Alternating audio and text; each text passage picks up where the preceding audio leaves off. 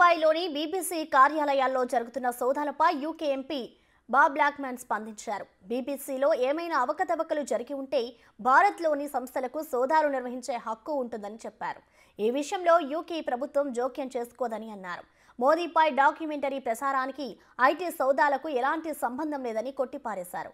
నిజంగానే ఏవైనా అవకతవకలు జరిగి ఉంటే భారత్లోని సంస్థలకు విచారించే హక్కు ఉంటుందని బాబ్ బ్లాక్మన్ అన్నారు.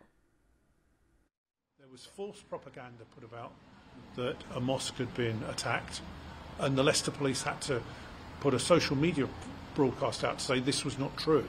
That caused people from outside Leicester to come in, and then there were riots and anti-Hindu action taking place, and we had temples attacked and people, I'm afraid, physically attacked. And that's extremely regrettable. Should not have happened, and the people responsible, clearly a large number of them were arrested and dealt with appropriately. But the problem is that in different parts of the United Kingdom now, we're getting this feeling of dissension and indeed, as you say, Islamist. Now, the 99.99% of the Muslim population within the UK are peaceful, peace-loving people. They just want to go on with their lives, celebrate their religion, of course.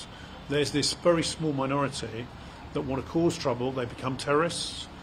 They may groom others.